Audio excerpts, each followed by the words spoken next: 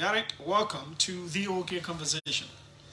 Thank you. Good afternoon. Many thanks for inviting me. Thank you, Julius. How are you finding life in Liberia? How are you enjoying it? Well, we are enjoying. We are very busy.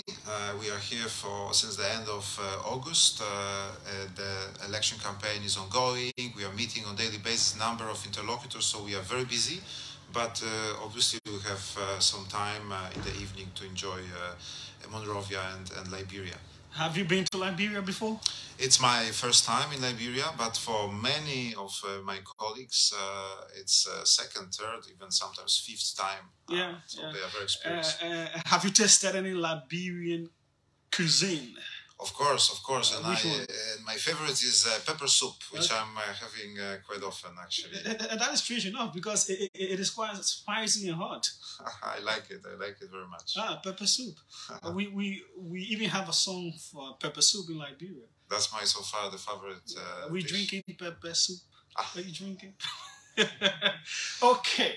Let us get into more serious business. What is election observation? What is it really? Well, this is, I would say, a commitment of the European Union related to the promotion of and consolidation of democracy in the world. The EU, for last 20 years, has deployed over 300 election observation missions around the world. We believe that thanks to these missions, we contribute to the democracy in the country we are deploying. We are obviously always coming only under condition of invitation, so we are always invited. We don't come obviously without invitation, but once we are invited, we are observing the entire process, all the stages of the electoral campaign. Invitation from whom? Invitation from the authorities, obviously. Okay. So in this case, we were invited by the authorities of the Republic of Liberia. And then we are observing, all the aspects of the electoral process. And most importantly, we are at the end, upon completion of the election process, we are formulating the recommendations on how to improve future elections. So answering your question, Julius, we are here to help, to accompany, to contribute to the consolidation of democracy in the first place. Good. Now, what do you observe? Well, so as I said, these EU election observation missions cover all the elements of the electoral process. Elections it's not only the election day. Elections is also the electoral framework, the election administration, the campaign, including the campaign finance, media and social media landscape. We are assessing whether and to which extent Liberia is fulfilling its obligations according to the treaties, international treaties to which it committed or ratified, but also assessing the way it fulfills the national laws. So, as I said, it's a comprehensive process. We are covering all these aspects of the electoral process, but then obviously we also observe the election day. Okay, now it is a cumbersome thing, bringing all of you to get the resources, to come in and observe elections. There's a whole lot of money that goes into the work that you do. How are you able to get yourselves together and be here within the time window you are invited, and then you start to mobilize and all of that? Well, as I mentioned, Julius, the European Union has a well-established methodology. It's not the first time we are doing it. We do it for the last 20 years. We deployed over 300 missions. We are deploying around 20 missions per year to different countries, different continents. So, once we get an invitation, we start preparations on the deployment of the mission, and we have it quite well rehearsed already, tested, if I may say. This is, for instance, our third full-fledged mission in Liberia. We were here in 2005 and in 2017 with the full-fledged election observation missions. We deployed a smaller team for 2011 elections. So we know the drill, we know how to work, how to operate, and this is not very difficult for us to deploy a mission. I know that you have long-term observers and short-term observers. In total, how many observers are expected to be here? Right. We are, as I mentioned, here since the 27th of August. I'm talking about the core team of experts, so around 10 people who are covering this main aspects of the process. Then on the 9th of September, we deployed 20 long-term observers across the country. They are observing and reporting back since the 9th of September. They are 20, as I mentioned. Then we expect 40 short-term observers to join the mission on the 3rd of October, so a week prior to the election day.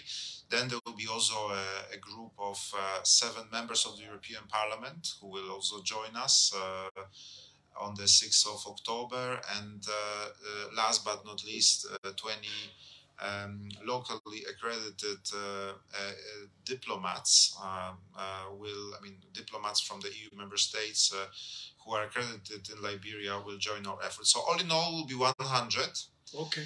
And all across the country. Across the country, we'll be in all counties of Liberia, and we'll be observing the opening, counting, closing.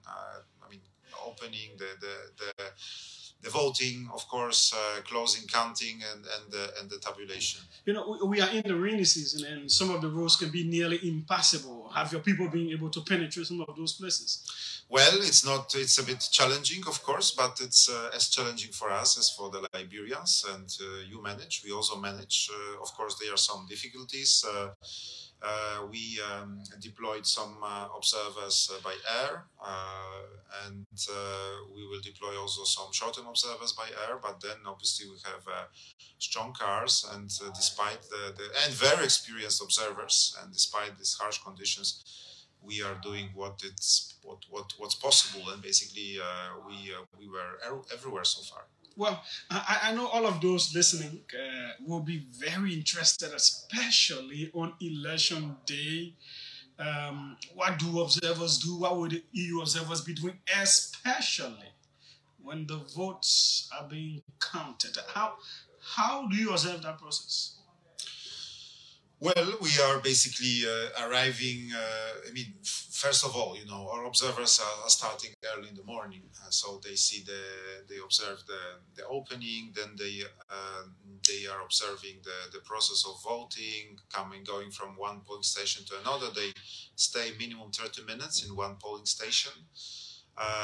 We have tailor-made election observation forms, which our observers are filling in, and then they are sending them to the central office, and we are compiling them and processing with the help.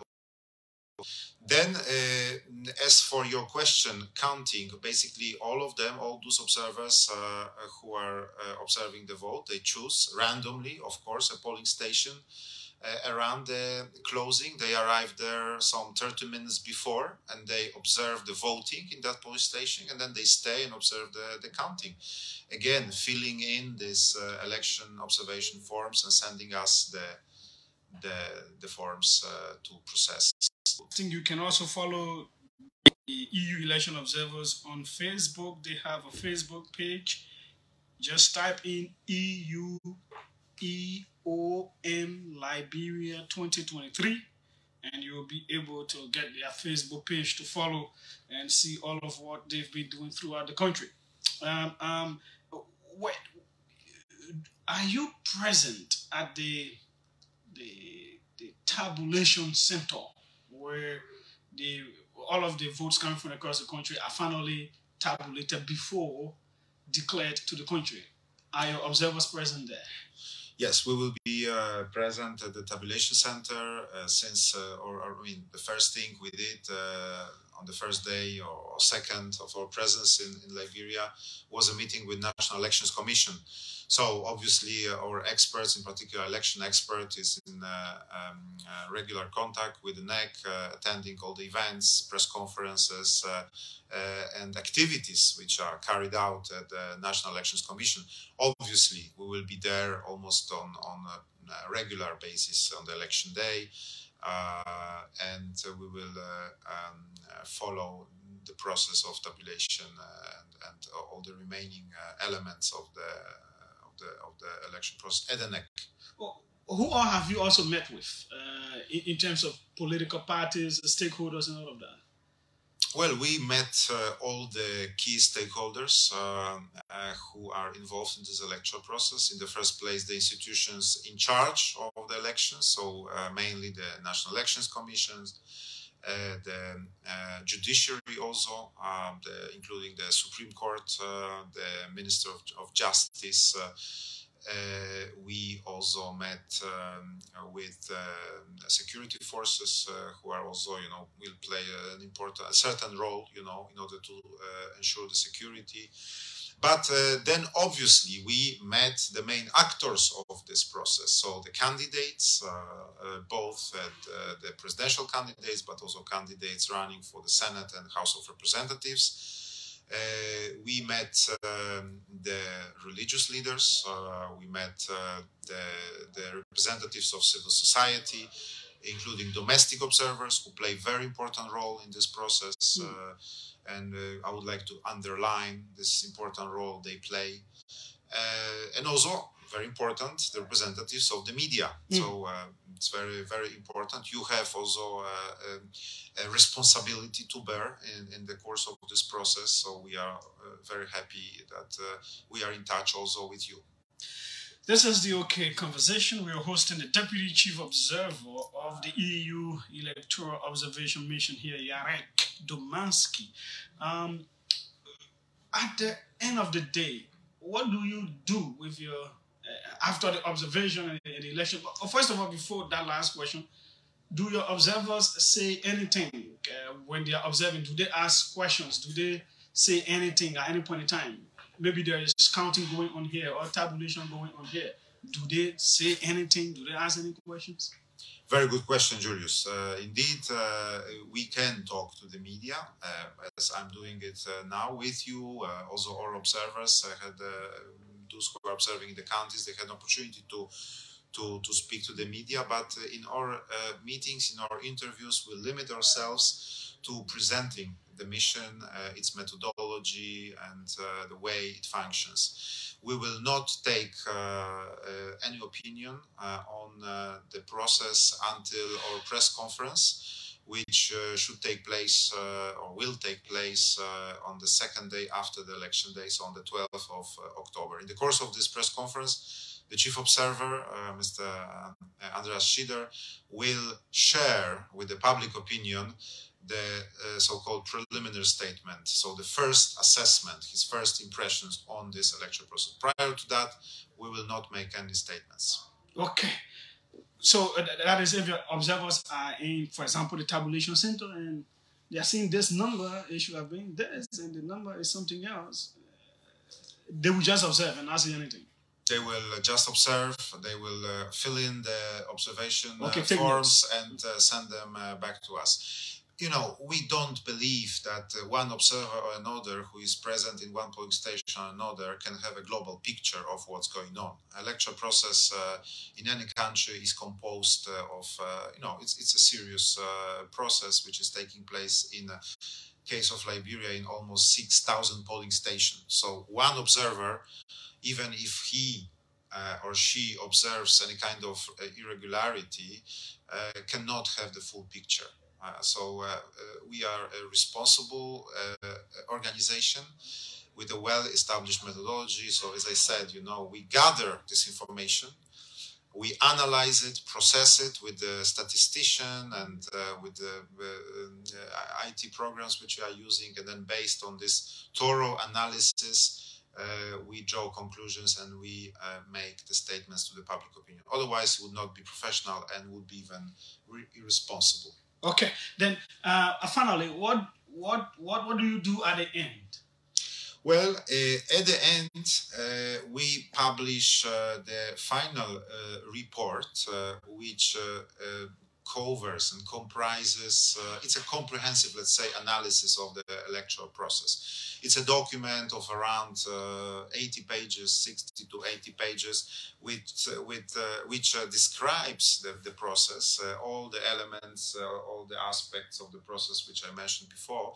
And most importantly, it includes the recommendations, a set of recommendations on how to improve future elections. Obviously, these are our vision or proposals, which it's always up to the authorities of Liberia, in this case, to take it or to reject it. Well, you were here in 2017. I worked with you, and I know you have a voluminous document, recommendations, and all of that. Have you seen any changes?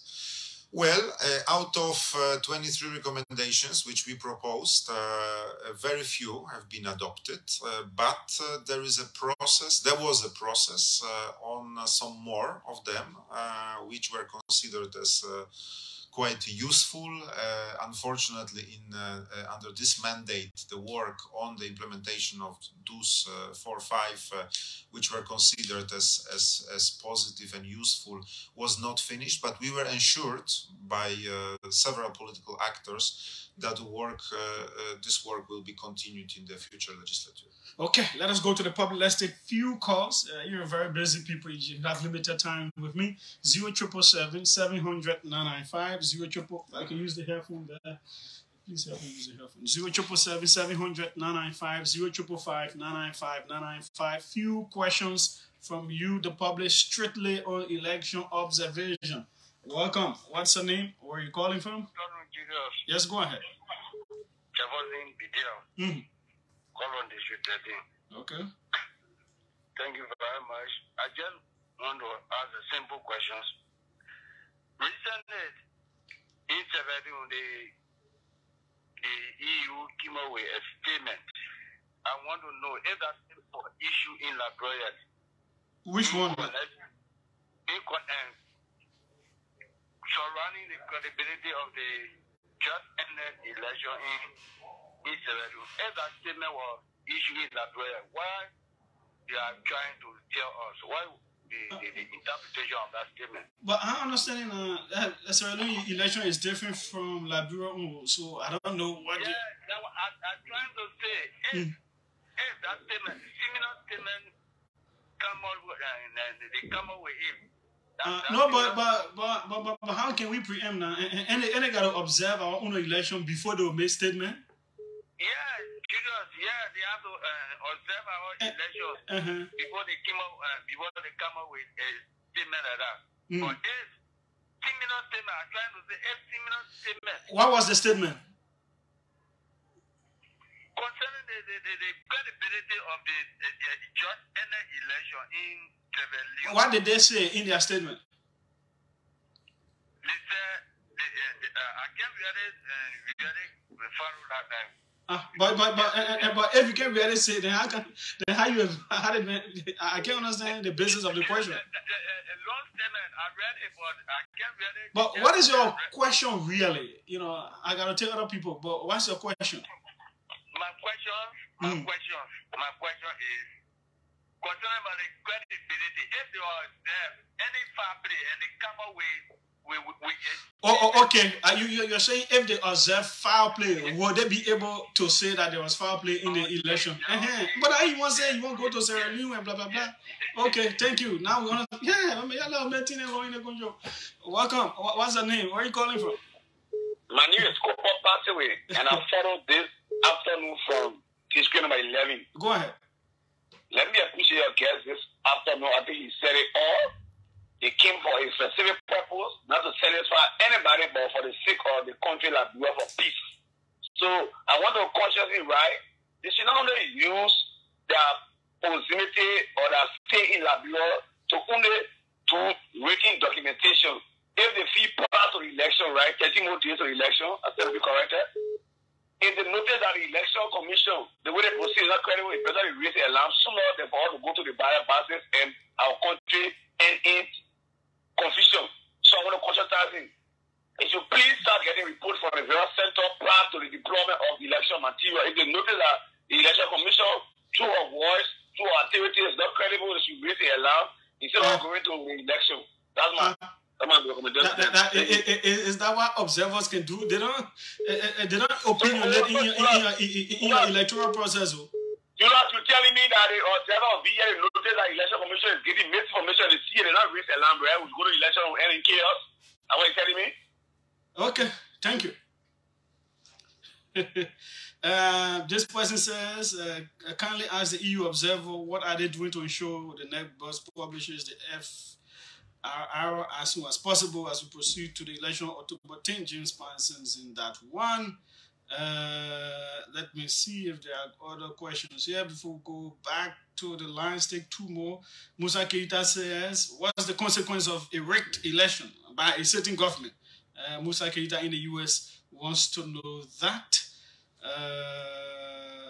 This person says, please ask him what prompted the statement. Is it that the American government has some intelligence about the election being rigged? I think that's the US statement they released, State Department. Emmett Bondo says that. Let's see who's right here.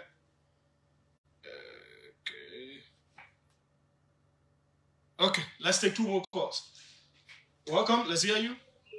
Julius, how do you think? I'm fine, go ahead. Go ahead. I want to go to ask the observer bell to the studio. What did you say about the statement of Joseph Baga and Prince Johnson? Thank you. Which one? Which are the statements? Why you said that if they don't win, they will be the end of the country? The Pocket on the Canantino, but thank you. Observers do not speak to those matters, honestly. But anyway, he is here. Go ahead, let's hear you. The final call. Julia. Yeah? Good evening. Yes, go ahead, let's hear you. And let me say good evening to the guest. My name is Theophilus Tobicisako, and I joined the conversation from Central Monrovia. Julius, I listened to the guest and he's explained the role that they have come to play as elections observation. Julius, normally I'm just one Liberian who do not even believe in these people. When elections near time. Let me say to you, Julius, these people will be in your country during elections time like this. They will see broad things that are happening. They will never raise concern. They only depend on what do you think is the role of election observers? Julius, especially foreign observers. You observe or process, and you express what you observe. Okay. But none of them will say anything, Julius. Now, one of what is let me raise it up so that maybe your quickly. We don't have enough time. We are already supposed to. Maybe your guest did not hear it, or nobody raised it up to him or to his institution. But the issue of this, how do you call it, photo that is being talked about all over this country. The observer team is here. The Nigeria, they're talking nothing about it. Hello. Hello. Observers do not speak to the politics of the day. They will not speak to it. You know that. So, Julius, when the politics of the day will lead to chaos, to problems, you say the observer should not speak to it. I didn't say should not. I said they don't. You say they will not. They don't. So, Julia, that's what I'm saying to you. You think so you want for Julia, hello? Yeah. You want for election observers when George says something that you can't and talk. Joseph Wagato Sonsoni, they should come and talk. A National Elections Commission does this. They should come and talk. That is not what I'm saying. What I'm okay, thanks. Okay, we don't have enough time. I guess he got your point, but let's go back to him now. Yeah, you listen to the calls. Yeah. Thank you for all these voices. I see a lot of emotions, which is normal in democracy. And of course, in this electoral period, in any country of the world, in my home country, Poland, we are expecting elections in 2 weeks, so emotions are also quite high. This is normal. Concerning the questions, where first of all, I think that not everyone understood our mandate. As I said on a couple of times in the course of the previous answers to your questions, we are not here. We are not here to interfere. We are not here to supervise. We were invited to observe. We are impartial observers, and we cannot, react. Tell NEC what to do or what not to do. In particular, and we cannot react, also take the floor in the course of the process. But let me reassure all those who are listening to us that our report is factual and will be factual and credible, and we will not be constrained to name the things as they are. I mean, we will be based on the facts and based on the observations. Okay. We'll be able to say everything what we believe happened on the election day and prior to this in the course of our press conference on the 12th of October. So please follow us. This press conference will be available through Facebook, and I believe that a number of media outlets will be present there. And then if you invite me after, in the week or 2 weeks after, then I'm happy to come here and I'm happy to address all these questions which you might have on the electoral process, including on the next performance. Okay, good.